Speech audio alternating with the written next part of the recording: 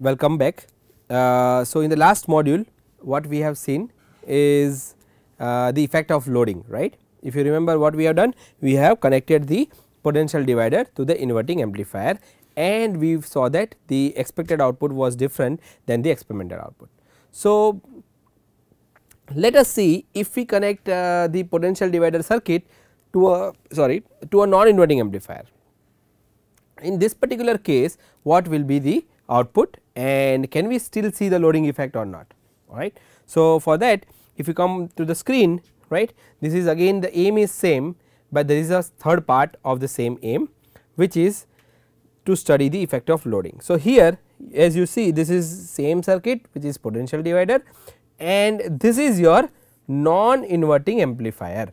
Non-inverting amplifier. We have already seen what is non-inverting amplifier, we have already seen how you can use non-inverting amplifier in your experiment, right.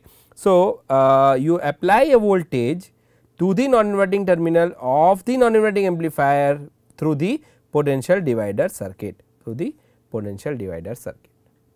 right, and you measure the output V out 3. So, what is that? Connect V out 1 to V 3 as shown in figure.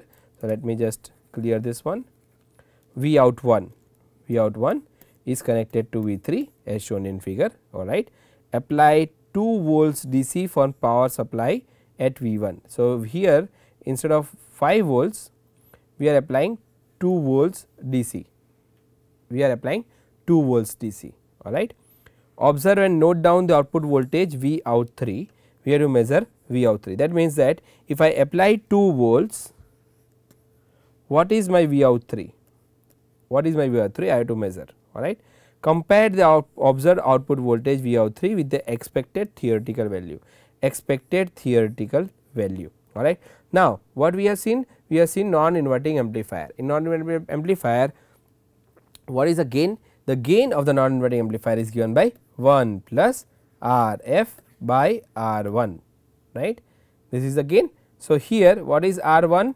Rf is your 1 kilo ohm, R1 or Rin is 1 kilo ohm. So, if both is 1, that means that 1 plus 1 by 1, this is 1 plus 1, this is equals to 2. So, my gain is 2,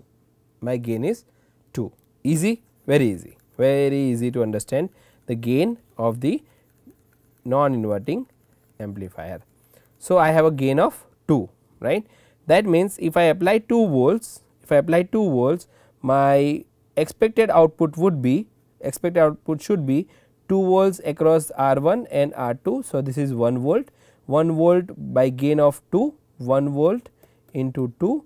So, output will be 2 volts, right. So, my expected output at V3 is 2 volts, right. If I apply here 4 volts, right. So, if I apply 4 volts, my V out would be 2 volts, 2 into 2, 2 volts into 2, 2 is your gain, this is your gain, this is V 4 volts, right. Now, this is non inverting amplifier, that is why I am not writing minus. Last circuit if you remember, it was inverting amplifier, then we have to use negative sign because of phase shift. So, in this particular case let us see if I apply 2 volts to the potential divider circuit and if I measure the voltage output at the end of the non inverting amplifier. So, if I apply 2 volts at the potential divider circuit as an input and if I measure the output at a non inverting output of the amplifier, right. So, what is the output? And let us consider the case which I have written on the screen, which is 2 volts and 4 volts and let us see what is the experimental output and compare with the theoretical output, alright. So, let us see and let us focus on the breadboard once again. We have Suman with us to help us. So, he is going to apply 2 volts across the potential divider circuit. He is applying 2 volts. As you can see on the DC power supply, we can see 2 volts which is given to the potential divider circuit, which is same like last time if you remember, right. This is a potential divider circuit which is this one and we have applied 2 volts across it, 2 volts across it. This is a potential divider circuit where I applied 2 volts, and then yellow color wire is the output. Is the output is a voltage across resistor R2. All right. So, let us see what is the value of resistor R2, voltage across R2. Voltage across R2 is 1.009 volts. Voltage across R2 is 1.009 volts. This voltage we are applying to the non inverting amplifier. So, what let us see what is the output at the non inverting amplifier. Output of the non inverting amplifier.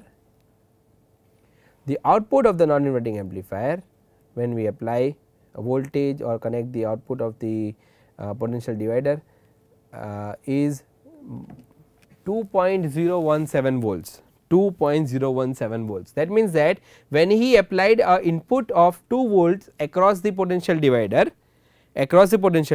2 volts he applied, he found that the output, this one was 1.00 some volts, and the output V3 was 2 sorry, was close to 2.017 volts, 2.017 volts, which is extremely close to 2 volts, which is extremely close to 2 volts. Here we are not getting any loading effect. We are not getting any loading effect. Let us take another example in which we are applying 4 volts as input. All right, 4 volts at the input of the potential divider or across the potential divider, 4 volts across the potential divider, and when we apply 4 volts across potential divider, the output of the potential divider will show us the voltage. This is 4 volts at the across the potential divider. What is the output at the resistor R2? 2.008 volts, 2.008 volts. So, let me write down here on the screen 2.008 volts. Very good. Let us measure V out 3, which is here, V out 3. So, let us see what is V out 3. V out 3.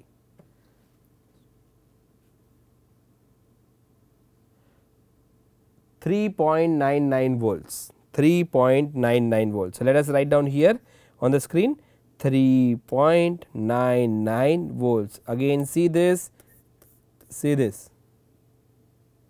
right.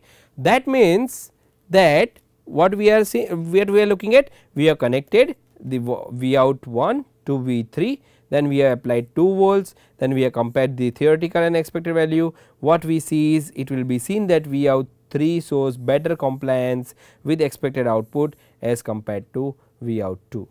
So, the point here is that if I go and integrate my non inverting amplifier with the potential divider as the circuit, instead of using inverting amplifier with the potential divider as a circuit, then I would see that the loading effect in the case of non inverting amplifier would be less, or will be extremely less or negligible compared to the inverting amplifier.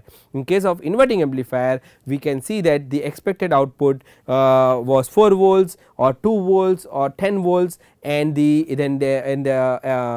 experimental output was half of it or 1/4 of it. That was because of the loading effect, right. But here, in case of this particular experiment, what we see is, if you use non inverting amplifier, the loading effect is not there. Loading effect is not there. So, guys, you have to understand now that if you want to remove the loading effect, what kind of amplifier you have to use, right.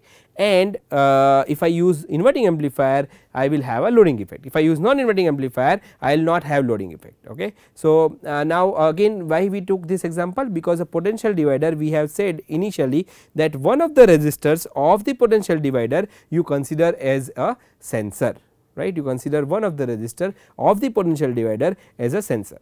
And which kind of sensor? It can be any sensor that will show change in resistance, What kind of sensors are used that can show change in resistance? One is your strain gauge, another one is your temperature sensor, another one is your force sensor, another one it can be thermistor, right, which is temperature sensor, thermistor. Another can be for mass flow measurement. So, the point is, whenever you have to use a sensor which can show change in resistance, and if you put this sensor as a potential divider, then to reduce the loading effect you use the non inverting amplifier.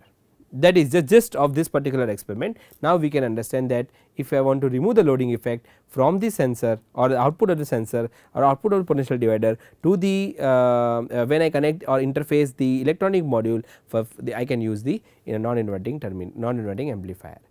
But what if I use a buffer between non inverting amplifier and between an inverting amplifier and a potential divider? So, will buffer solve the problem? Buffer is what? Voltage follower, right. We have seen voltage follower circuit in previous modules, right. So, how voltage follower circuit will work? I have also given you an example, right, by telling that election and then the mic and the speaker, right. So, at the speaker at the loudspeaker, the final amplifier that is generally used is common collector amplifier or voltage follower, at the input is common emitter amplifier or high impedance input impedance amplifiers. So, the point is, if I use the same voltage follower in the circuit where I have integrated the potential divider with the inverting amplifier in between, right, potential divider, inverting amplifier, buffer, voltage follower. So, if I integrate this, can I reduce the loading effect? Can I reduce the loading effect? So, in the next module, let us see this particular experiment where we will use a buffer between the inverting amplifier and the potential divider.